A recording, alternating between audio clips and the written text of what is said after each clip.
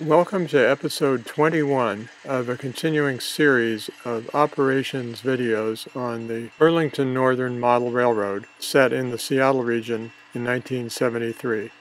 Hi, I'm your host Burr Stewart, and today we're just going to take a relaxing session to celebrate a new NP switcher that my friend Tim Taylor recently relettered and renumbered so that it fits in the Burrlington Northern era of 1973. We'll also keep exercising those F units that we've been enjoying recently. But this will be a short, relaxed video, not too stressful, so I hope you'll enjoy it. This switch engine here, BN number 187, started out as NP number 128, which was a recent release from the Rapido company. The caboose is a recent release from Ed Austin's North Bank lines. We'll be switching today in Everett, Washington's Bayside yard. But before we do, let's just take a close-up look at the decaling that Tim did on this locomotive, based on a 1973 photograph we found. On the right side of the cab, we have the engine number without the BN reporting marks. Then we have the ACI label under the P in Pacific, and we have the engine number as well as the BN on the front hood. On the left side of the cab, for some reason, the BN letters were included below the number, and then the same sequence of numbers and letters occur near the headlight at the top. Tim did a really nice job on this, don't you think?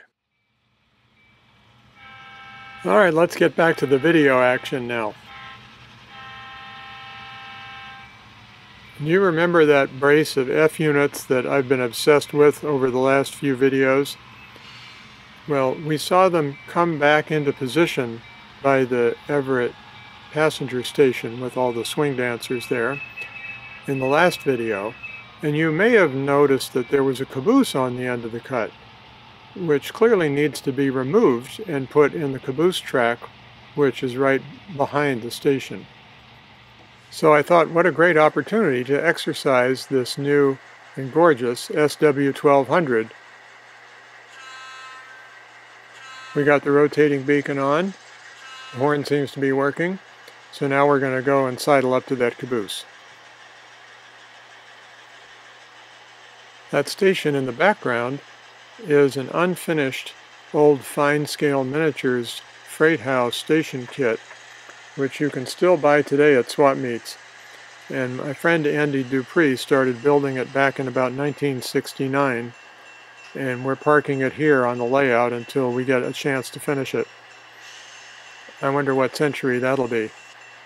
Meanwhile, as you can see, we've hooked up to our caboose, and I had previously delayed the couplers on the F unit so that we could just pull the caboose right out of there.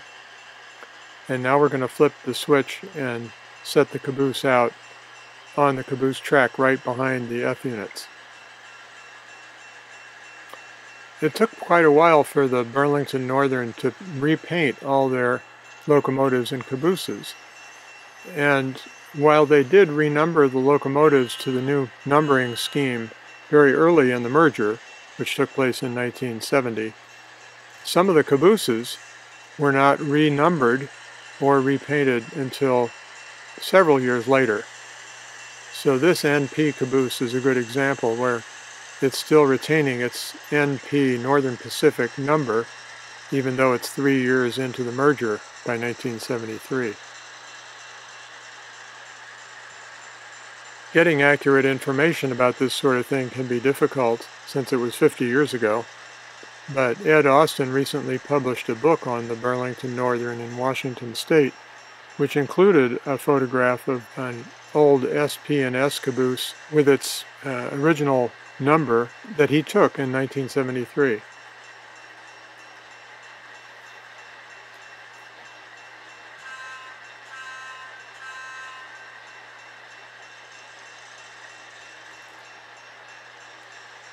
Well, we've left our caboose on the caboose track, and it seems a little too early to quit for the day, So why don't we go and showcase another beautiful new piece of rolling stock on the layout. In this case, it's a new ExactRail Southern Pacific woodchip gondola car.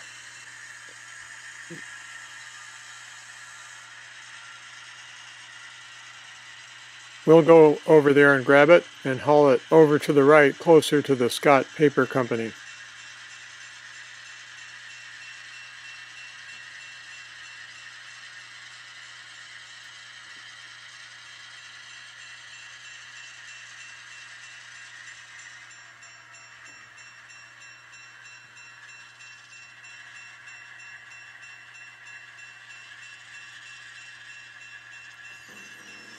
Bang! Not too bad a landing, considering I'm operating two cameras and a switch engine at the same time. And this may explain why my videos have so many mistakes in them. But seriously, isn't that a beautiful freight car? You might ask, what's the Southern Pacific doing hauling wood chips up in Everett, Washington? But during the early 70s, the Milwaukee Road and the Southern Pacific had quite an alliance and exchanged equipment a lot more than they had been previously, because one of the conditions of the Burrlington Northern merger was giving Milwaukee access to Portland, Oregon from Seattle, and this allowed the Southern Pacific to shortcut some of the revenue that had been previously going to the Great Northern and the Burrlington Northern along the inside gateway. So the bottom line is, you might have seen those cars north of Seattle. Well, let's try one last time to see if we can get these F units out of Everett. I know I keep bringing them in and taking them out, bringing them in, but at some point this obsession just has to run its course. So hopefully in the next video you won't have to put up with this. But personally, seeing 8,000 or 9,000 horsepower like this all lashed up together, I don't know, it does get my juices flowing. These engines all have Tsunami decoders that have a feature called pitch shift, and I've set the pitch shift to different values in each one of them, so there's a lot of feedback going on between the sound in each of the units.